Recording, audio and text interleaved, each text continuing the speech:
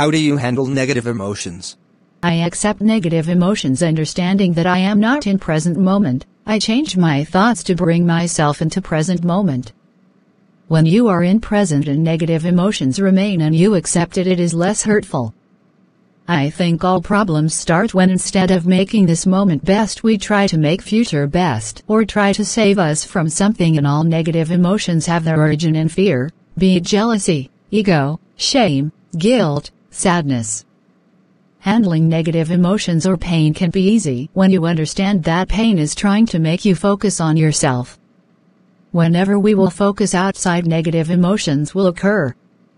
We have to be positive for others and self, situation, accept the moment, and if there is any negative emotion, we should embrace them. When you feel pain, accept the pain and say to yourself, I am ready to embrace fear, or I embraced fear, whichever affirmation you like, because you cannot run away from pain. Living in the present and embrace negative emotions is the only way to live. You can't escape anything.